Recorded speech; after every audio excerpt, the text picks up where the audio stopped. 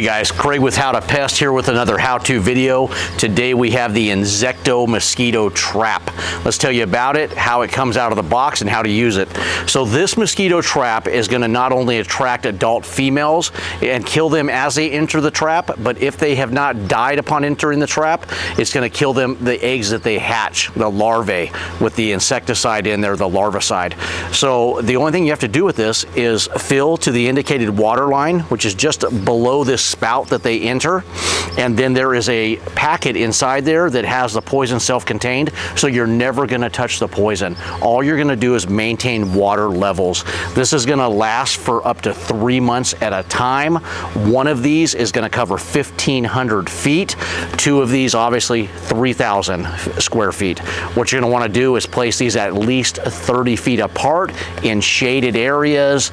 Under bushes work best. You can hang them in trees.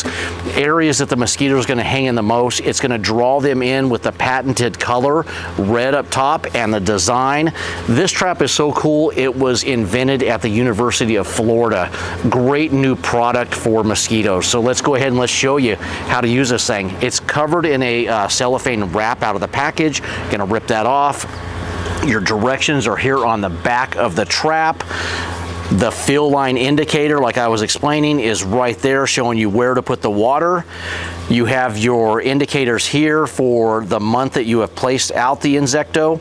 And then what you're gonna do is just walk over to your water spout, tap water. We're gonna show you how to do it. I'm gonna place this one actually at my house. Water is on. We got this thing filling with water.